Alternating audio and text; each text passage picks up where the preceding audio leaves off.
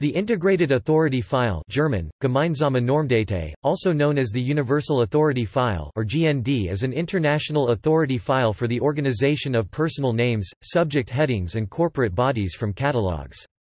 It is used mainly for documentation in libraries and increasingly also by archives and museums. The GND is managed by the German National Library German, Deutsche Nationalbibliothek, DNB, in cooperation with various regional library networks in German-speaking Europe and other partners.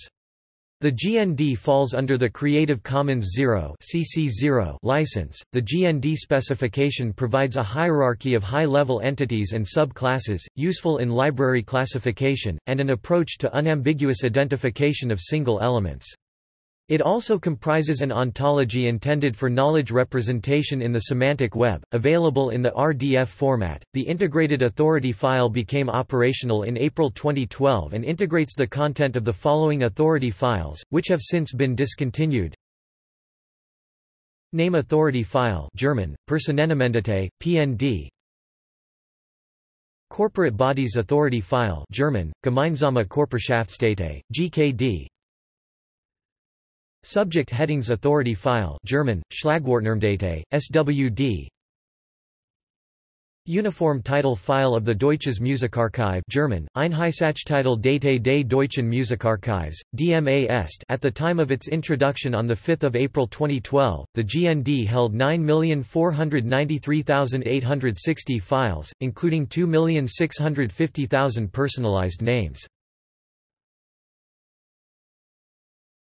Types of GND high-level entities. There are 7 main types of GND entities. See also: